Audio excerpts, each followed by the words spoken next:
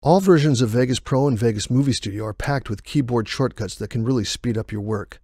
Most users know many of these shortcuts that involve letters on the keyboard with and without the Control, Shift, or Alt keys in various combinations.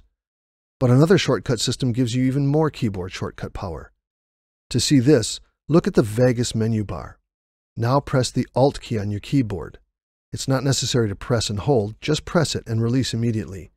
Notice that one letter in each menu name becomes underscored. For instance, notice that the O in the Option menu name is underlined. This underlined indicates the underscored letter now acts as a hotkey.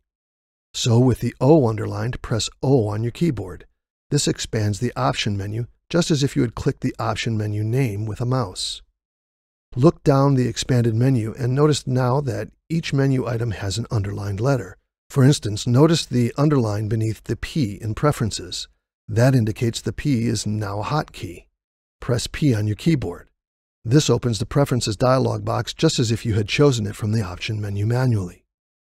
Close the Preferences dialog box. To repeat this much more quickly and see the real benefit, press the Alt key, then O, then P, one quickly after the other.